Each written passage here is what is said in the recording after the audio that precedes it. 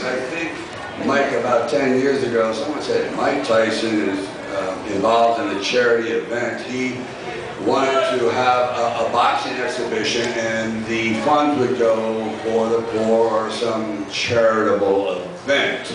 Would you mind boxing him? And I said, sure, as long as the charity will be for my life support. Thank you. Appreciate that. Anyway, I won't belabor the subject anymore. You're all fantastic. These men here have always been held in special reverence for me. Greatest athletes in the world, but more than that, they are our connection to the past and our way to the future.